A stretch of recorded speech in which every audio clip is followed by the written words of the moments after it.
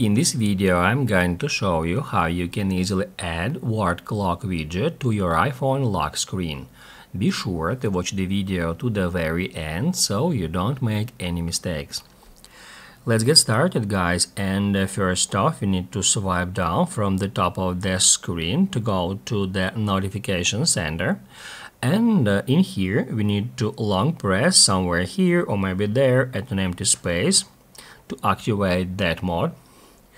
Here, down below, just tap at Customize and then select Lock Screen.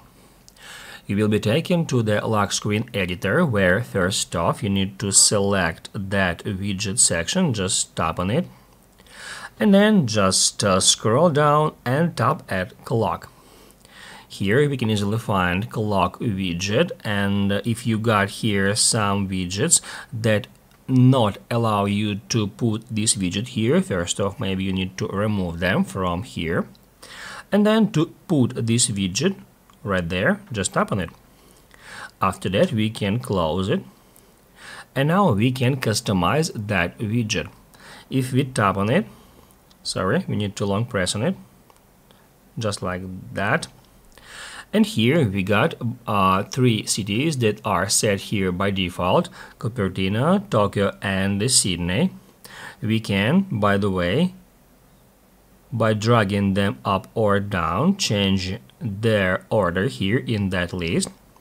And also we can change the cities itself. To do so, tap right here. And then you can go through that list, and here you can select any city. Also, you can use search. Let's say I'm gonna search for New York now. New York, USA, that's how we can select it.